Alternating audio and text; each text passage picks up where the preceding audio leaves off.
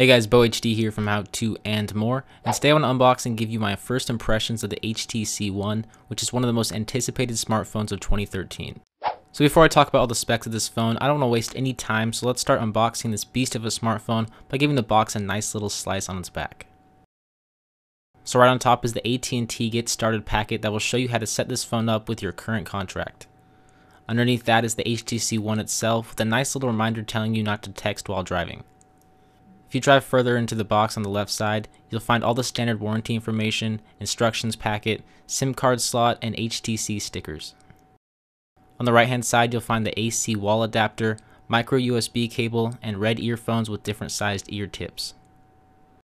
So moving back to the HTC One, just by picking up this phone and prying off the plastic cover, I immediately noticed this is a premium device with amazing build quality that rivals Apple.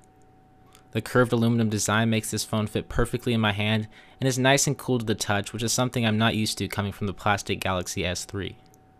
So now that it's all booted up, let's take a look at the exterior and interior of the phone, starting with what's on the outside.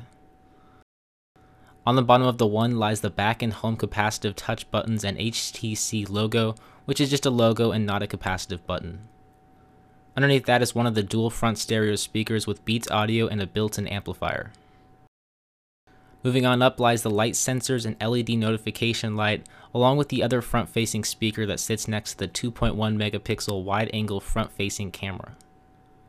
On top lies the sleep on and off button along with the 3.5mm headphones jack.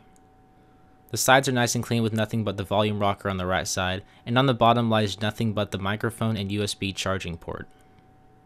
Last but not least lies the 4 ultra-pixel camera and LED flash with the 1.7 GHz quad-core Snapdragon 600 processor, 2 GB of RAM, and 32 GB of storage underneath the cover.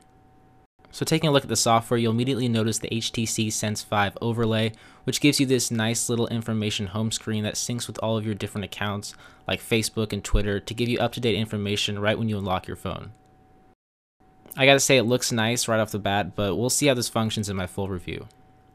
So I immediately noticed the phone is fast thanks to the quad-core Snapdragon 600 processor.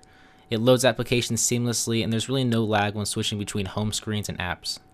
But the real beauty of this phone is the 1080p Full HD screen condensed down to 4.7 inches, giving this display a pixel per inch index of 468, which is the highest resolution display on the market today. Text looks extremely sharp. Even when zoomed in all the way, I can't even see a single pixel with the naked eye. But overall, I can see why this phone is getting so much attention lately. The screen looks fantastic and the HTC build quality makes this one of the most well-built phones ever made. In my official review, I will definitely make sure to cover the basics like the front-facing speaker and 1080p display, but my question for you guys is, what would you like to see me cover in my review of the HTC One?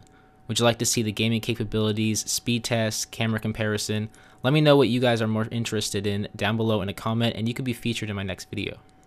So that about do it for this video. In my last video, I unboxed the Bose IE2 headphones and gave my first impressions of them and asked you guys what your favorite pair of headphones are and why. If you haven't seen that video, definitely make sure to check it out down below and see what other people had to say in the comments. I'm Bo HD from How To and More. Thanks for watching.